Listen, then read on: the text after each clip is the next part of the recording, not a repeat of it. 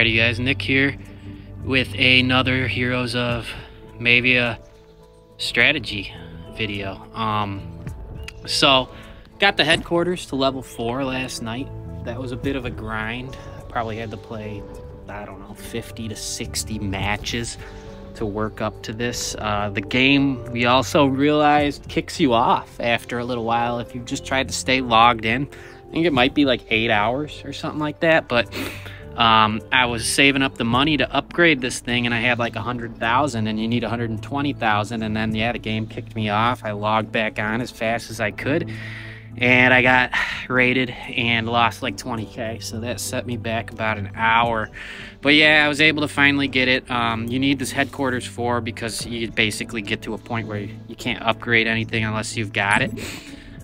So I was able to upgrade my mortar to level 2, which is sweet. This is still level 1. I got like up to 90 walls now, so I just doubled up my walls. I don't know, this always looks somewhat intimidating whenever I encounter it, so that's what I did, but there's probably a much better setup. So anyways, another thing, this morning they had like a really long maintenance shutdown or whatever it's called. It was like, I don't know, felt like 6-7 hours, something like that. So I didn't really get to play that much today, which is probably good because I had to work anyways. So one thing I noticed though, I was able to upgrade this laboratory to level 3, which is awesome, and that's let me get some of these other units right here, so that's also pretty sweet. I forgot to actually queue these up, which fucking sucks, because now I'm gonna have to. Oh, okay, sweet, I already got a bunch made. Let's just do this. I like to get 50 of these guys. I like to get one of these new guys, and these guys are badass, by the way. I love the way they look, and they just float in there and drop bombs. So it's a good way to get to the mortars. Let's see, what else do I have to recruit here? So yeah, we got one of those guys. I like to do, I think, 6 of these. One of these boom carts. And I think that's it. Yeah, that's 70 out of 140, which is my max. So then I just queue up another 50 of these, just to have them going, so I don't have to wait. And you can queue up the other ones, but sometimes it can get messy. I usually use all of these guys when I'm fighting, but that way, so when I run out of them, it fills up again real nicely and it doesn't get all messed up. So I'm gonna go ahead and wait for those guys to get made. So yeah, anyways, I upgraded this lab to level 3 so I could do some more research and make these guys stronger. One thing I noticed, and I don't think I'm wrong about this, but this guy cost 35,000 oil yesterday when I checked to upgrade. And he's a good one to upgrade because, as you can see, his damage per second doubles. So this was going to be the first guy I upgraded after getting this lab to level 3. Now it's 60,000 oil. So if you guys got this guy upgraded to level 2 before this morning when they did maintenance, good for you, because it probably only cost you 35,000. I'm going to have to pay 60,000 now. So that's like, it's going to be a little bit of a grind there, at least at this stage. Other things, I'm just slowly kind of upgrading these things as I get the funds. It's a good way to spend your gold, so that when you're done playing, you can have as little gold as possible in your storages, so you don't have to rush them. You know, save some of these things for the end of the day, when you know, at least 2 of them, because you only got 2 engineers. I don't know if you can actually ever upgrade this engineer hut. It doesn't have the option to. It just gives you information. All the other things have an option to upgrade. But yeah, then make sure at the end of the day, you don't want to have any gold sitting there. So upgrade these fences. This is a really good way to spend gold. Why would you leave it sitting overnight? So yeah, these are these little bombers floating around. I think they look pretty sweet. Mortar level 2 looks a little different. Headquarters looks a little bit more futuristic. What else? What else? Still don't have a hero pedestal. That's something I need to get, even though I don't think you can get the hero right away. There's still, yeah, anti-air missiles. Get another one of those. Don't know where I'll put it. Probably gonna have to change this design at one point. But yeah, it's working. No one attacked me last night. I just got attacked like an hour ago. I did join Roy Boy, Jesus Martinez's alliance. Follow him on Twitter. He's got a lot of good information, and his alliance is recruiting. So check us out. I think we're, if you look at the top leaderboards, we're number 85 in the world right now, and in the US we're number 7, so that's pretty sweet. So you can see a lot of us are getting close to 1,000, so that's good to see. Really cool. I joined the alliance I think yesterday or the day before, so yeah, check out Roy Boy Alliance. So anyways, let's see if my units are done. Pretty sure they are. Yep, I'm ready to go. So let's go fight some guys. What am I doing? Why do I always press that? Battles over here. Let's go fight some guys and see what we can find.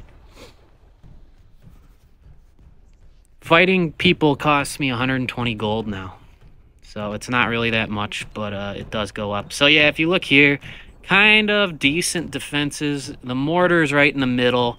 That's going to be hard to get to, and that's what you want to take out first. Plus, you don't get any trophies. You don't lose any trophies, but you don't get any, and you only get 100 coins. So I'm nexting that place. It's just not worth it. All right, this looks like a nice, clean setup. Probably could get in there and get that mortar. They have anti-air missiles, so you can't just spam these guys or anything. So yeah, we're gonna next it. No trophies either. I don't know why. A lot of these don't give you any trophies.